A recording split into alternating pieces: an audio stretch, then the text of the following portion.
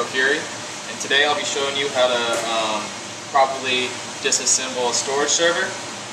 Today we'll be working with a Dell PowerEdge R710, and I'll show you how to take apart the internal pieces. So first thing you want to do is you want to take the top off. So go ahead and take off. And as you can see, inside the server we have all the internal parts. You want to take off the memory and CPU cover.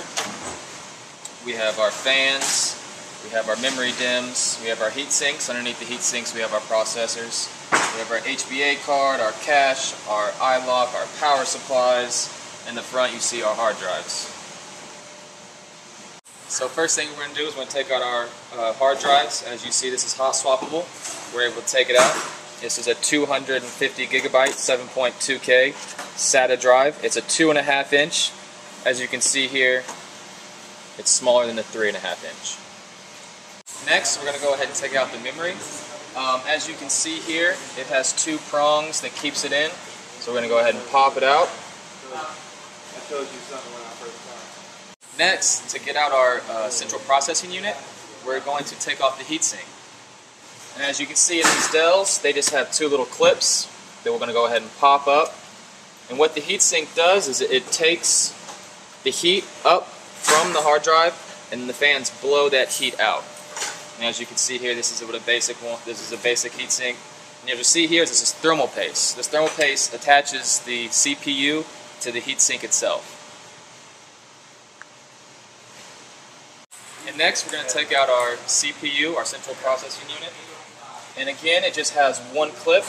Go ahead and pop it up. Be very careful that you do not touch any of the bottom. You don't want to get any fingerprints on here, as well as you don't want to clip any of these pins because they're very difficult to put back in place. And as you can see here, it has some thermal paste on it. What we're going to do is we're going to take just a little bit of cloth. I'm going to go ahead and wipe that nice and clean, because the information about the proc itself is on the top right there. So as you can see here, we have an SLB WZ, which is a 2.4 gigahertz.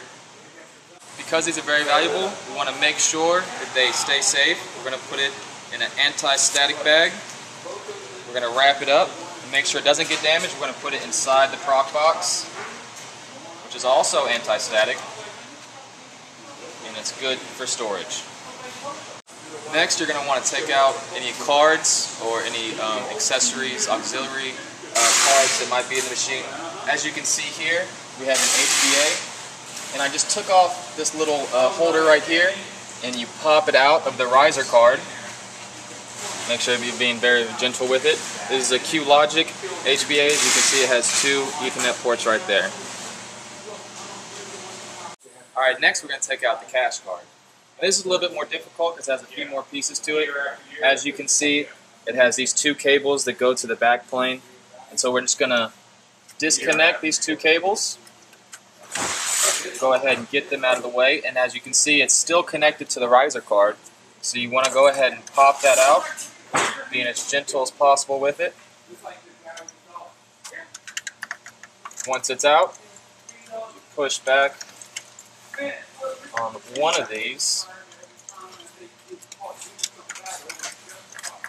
Go ahead and grab it out. Finally, we're going to take out the power supplies. So as you can see, they're in the back. They have a little hook on them. Just move them out.